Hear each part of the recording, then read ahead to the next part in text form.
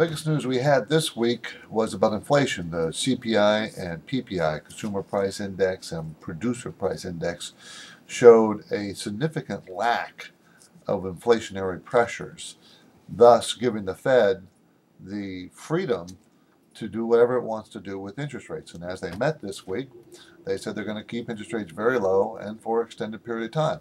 Well, they can do that. They don't have any worry about inflation. You know, that's one of the major issues that we're going to be facing in the future. But right now, there's no wage inflation because there's so much unemployment out there, 10% or so. And the only inflation we have is coming from commodity prices, which is not seen yet, other maybe than oil, because consumers can't afford higher prices. So the manufacturers, even if they had inflation at the wholesale level, couldn't very well pass those price increases on to us. So that's good.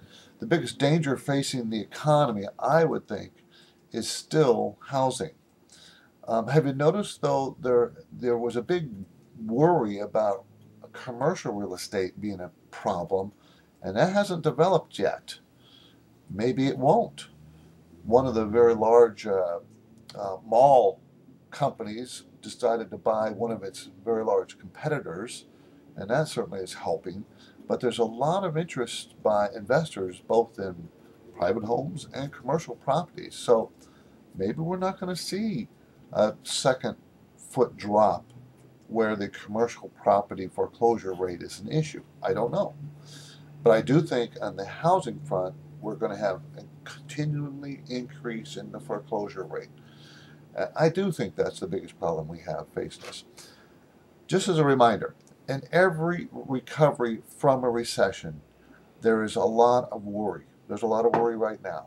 That worry is going to continue. Well, that's normal. You know, I think too many people are doom and gloom out there about this economic recovery. There's a very large positive that not too many people are really paying attention to. They know, for instance, that China is growing strongly. They know that the rest of the world is, other than Europe, is growing stronger than we are here in the U.S. But they think that that's not going to affect the U.S. And in fact, it's going to affect us greatly, to the positive. So everything is not doom and gloom. Everything actually is looking up. Don't expect employment to do that well. It always lags in recovery. It lags by many, many months. But I will say that I think that for March we're going to have a job increase, not a shrinkage. But that's going to be due mostly to the Census Bureau taking census statistics and hiring a bunch of temporary employees. So it's going to give us an artificial view of job creation. We'll see what the politicians make out of that.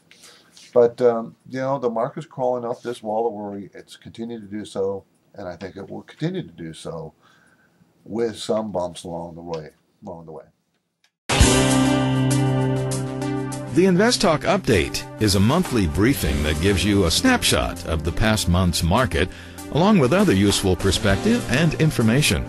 You'll see important articles like protecting your investments against scam artists, excerpts from Steve's book, links to the month's Invest Talk talking points, plus news of upcoming Invest Talk events in your area.